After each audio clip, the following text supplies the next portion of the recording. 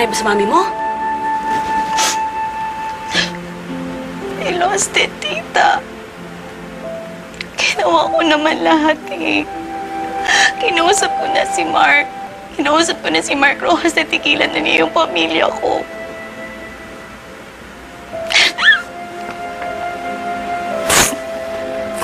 You're distressed. Bakit na pumasok? Ayoko kasing nagkakaganon si Mami. Ayaw mo makita ka ng mami mong ganyan. Pero gusto mong makita ka ng mga empleyado? Ha?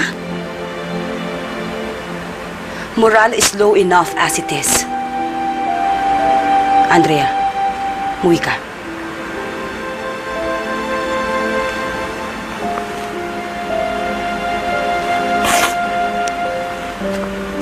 Mami, meron pa naman tayong ibang sasakyan eh. Hindi naman natin kailangan ng 2 kotse tsaka 1 van. Alam ko, pero binili yun ng daddy mo para meron kayong kanya-kanyang gagamitin. Okay lang yun, Mami. Ate, I can share a car.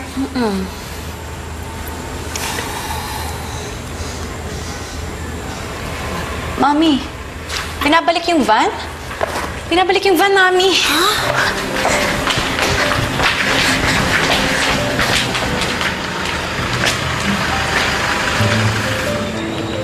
Kuya, bakit binabalik niyo ho yung van? Di ba ho narimatan niyo na yan?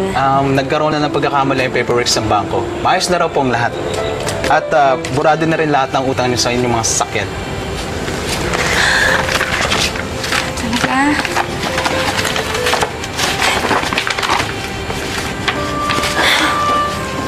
Anong nangyayari dyan? Ano yan? Mami, burado na daw lahat ng utang natin sa mga sasakyan natin. Talaga? Oh, nakita nyo na? Bumabalik na sa atin lahat ng kabutihan at pagkakaibigan na ginawa ng daddy ninyo. Salamat sa Diyos. Maraming salamat po. Naku nga. Andito na ba lahat, kuya?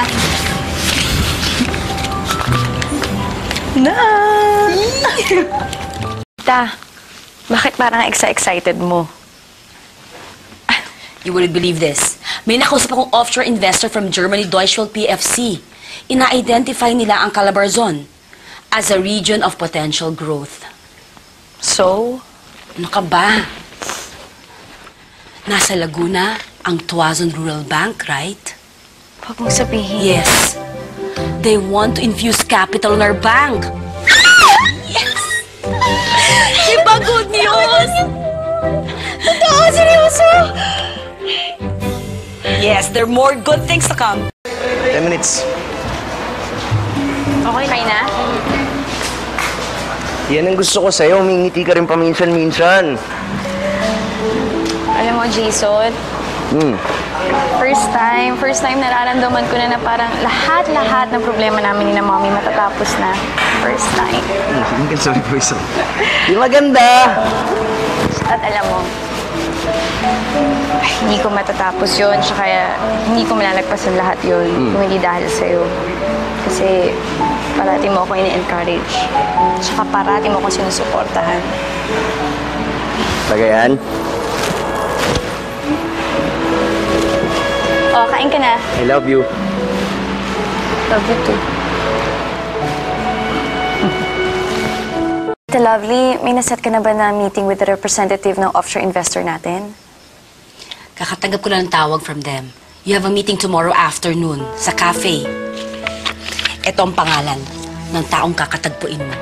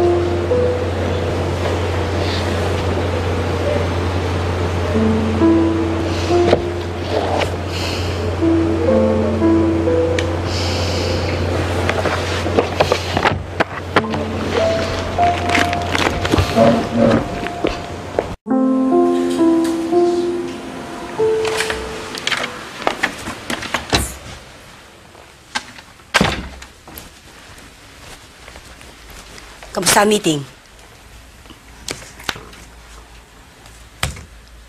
After careful consideration by our board, we have decided not to invest capital in Tuazon Rural Bank because of the current instability of your establishment. Bakit ganun, Tita Lovely? Bakit kailangan kami paasahin tapos mamuwiin din?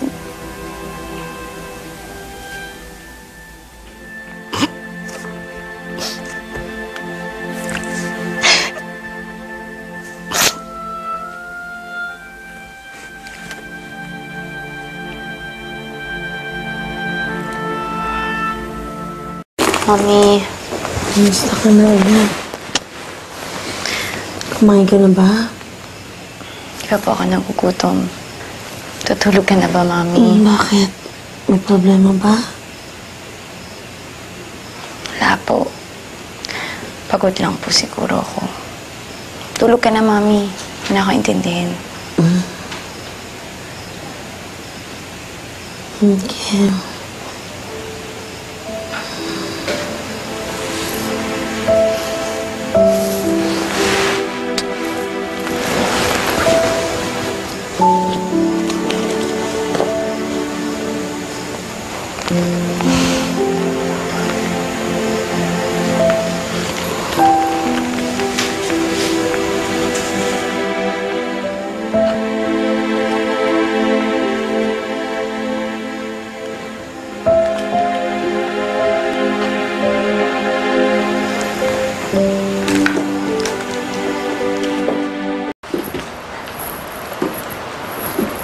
Sustorbo ba kita? Of course not.